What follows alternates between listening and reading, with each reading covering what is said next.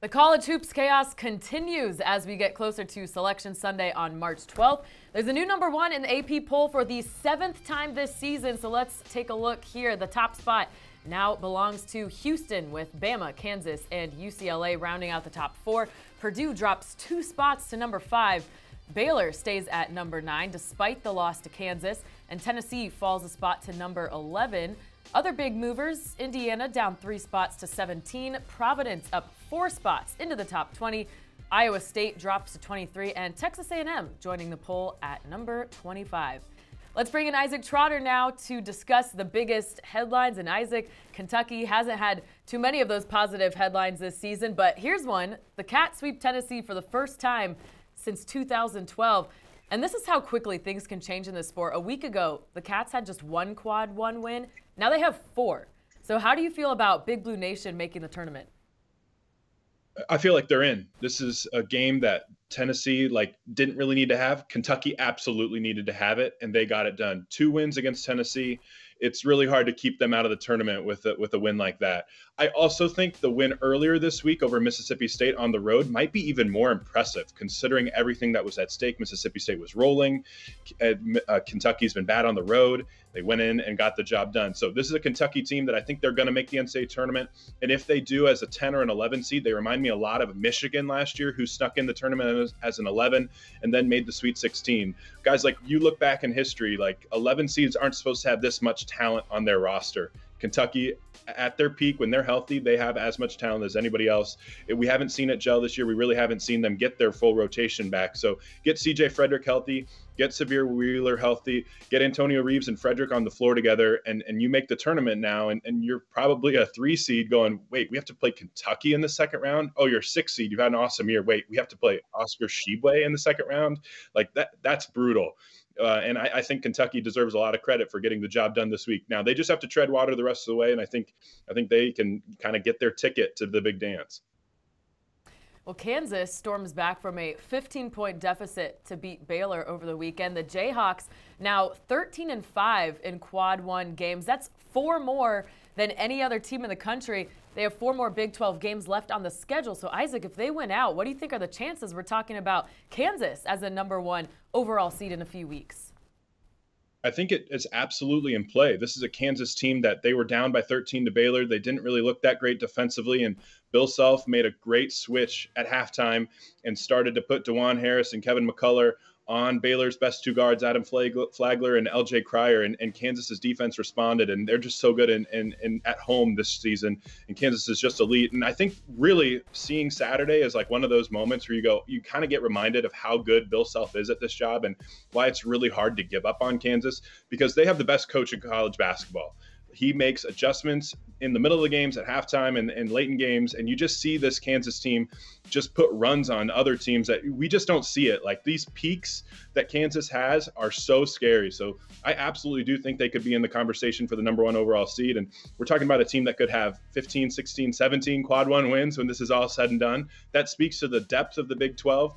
But also speaks to how dominant Kansas has been and how they're really starting to find their stride. I don't think this team is as talented as the one last year that won the national title, but they're more connected defensively, and I think they can do more on the defensive end this season. And when DeJuan Harris scores, I think the stat of the year so far this year is when he has more than 4 points in a game, Kansas is undefeated. That's pretty telling right there. When he gets it going offensively, this is a Kansas team that can beat anybody. Yeah, I'll keep that in mind as Kansas goes on the road tonight at a ranked TCU team. The Jayhawks, a 1 or 2 point underdog, depending where you look. Purdue regaining momentum after 2 straight losses, beating Ohio State by almost 30 points on Sunday. Now, a lot of the attention for this team is on Zach Edey and Braden Smith, understandably. But, Isaac, you think the defense deserves more credit. Why is that? Yeah, this is a Purdue defense last year that was one of the worst in the country in guarding ball screens, even though they had an older team. So Purdue got younger this year and got way better at guarding ball screens. That just doesn't really go together. You have to give Matt Painter and his crew a lot of credit. Zach Edey's been dominant this year, probably the National Player of the Year frontrunner. Everybody's kind of penciled that in, that he's that guy. But I look at all of these other pieces of guys who have just gotten better. Ethan Morton is a key role player who just defends every single time. He's getting better every single year. Braden Smith gives up some size to opposing guards. He's a gritty bulldog. He gets through and fights over every single screen.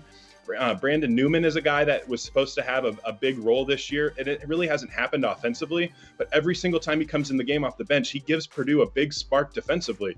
So these role players are the ones stepping up and making this Purdue defense really good. And I don't think a lot of people know that they're second in the Big Ten during conference play in defense behind Rutgers. So number 1 in offense, number 2 in defense in Big Ten play.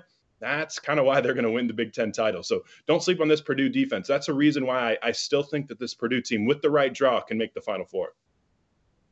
Okay, just a handful of regular season games left. Then we got the conference tournament. So we are on bubble watch.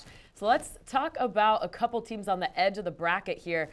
After a meltdown to NC State, North Carolina 0-9 in quad 1 games. The Tar Heels' 11 losses are the most by a preseason number 1 team since the poll began. So, Isaac, what does UNC need to do to make the tournament? Win out. You got to win at this point. This is a North Carolina team that's old. We've seen them flip the switch last year and get right. Can they do it 2 years in a row? Their backs are against the wall. They have got to win every single game right now. They have Virginia coming up. They have Duke at home. Got to win those 2 games. Road games at Notre Dame, who's been frisky as of late, and Florida State. You cannot afford to lose those games. And you look in the ACC tournament, you probably have to win at least a couple games in there too for North Carolina to feel a little bit better on Selection Sunday. This is an old North Carolina team that doesn't play like it right now. Late in the game against NC State, they just let NC State get on a run, and really nobody stepped up to do anything to stop it. And old teams are connected defensively. They don't let teams get on runs because they take good shots, and North Carolina doesn't do that right now. They're not passing the ball well. They're not sharing the basketball and moving the ball well so far this year, and that's been a consistent theme all year. And Hubert Davis has been really positive. He knows that the time is now. Last week we've seen Armando Bacot come out and say he's nervous about not making the NCAA tournament. We're on the verge of a historic collapse of a number 1 team not making the NCAA tournament. And North Carolina has to win right now. They have to get red hot right now. And what we've seen as of late is this team isn't capable of putting together stretches of consistent play. They just aren't. So just banking on what they did last March doesn't help them this year, even though a lot of the same faces are the same. I think it's pretty clear that this North Carolina team isn't connected right now. And can they do it? Maybe. But it feels a little bit easier said than done. Another inconsistent team, Wisconsin, is 3-3 in its last 6 games, which includes most recently a home loss to Rutgers. Now, they do have some strong wins on the resume. I just don't know if there's enough of them. So what's your case for the Badgers being left in or being left out? Yeah, right now they're not playing like an NCAA tournament team so far this year. But overall, their resume, like you said, puts them in that mix.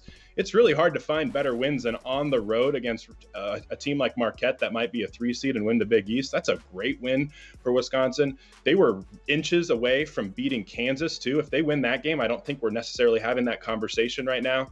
So again, I look at this upcoming little stretch here for Wisconsin is going to be huge. I think closing the rest of their season, they have to win at least 3 games down the stretch.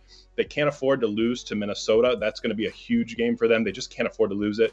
But they have some 3 tough games here: Iowa, at Michigan, and then Purdue at home. You find a way to win a couple of those games, you're starting to feel a little bit better, especially if they can go into the Big Ten tournament and make a little bit of a run. But at the end of the day, Greg Gard, this Wisconsin team, isn't the most talented roster top to bottom. You look at the guys coming off their bench, it's not a bench that really scares you right now. They need their stars to step up. Chucky Hepburn has to be better. Tyler Wall has to be better.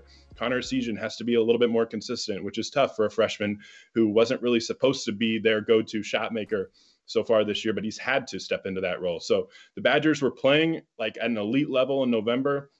We've seen them hang with some of the best teams in college basketball, but for the past couple months, they've really staggered, and they're not looking like that tournament team right now. And we'll see if they can kind of get back on track here down the stretch. And again, like North Carolina, it's win or go home for Wisconsin right now. And this is a team that, lives on making the NCAA tournament. They live on exceeding expectations, but this is a roster that's kind of lived up to been on par with everything else that they've done so far this year. This is a roster that on paper isn't really a super talented roster, and they're not playing like it right now. Well, last time out against Iowa, beat them by 3, so maybe another close one this week. All right, well, thank you, Isaac. And as we get closer to the tournament, remember to like this video and subscribe to the 24/7 Sports YouTube channel for more college basketball news and analysis.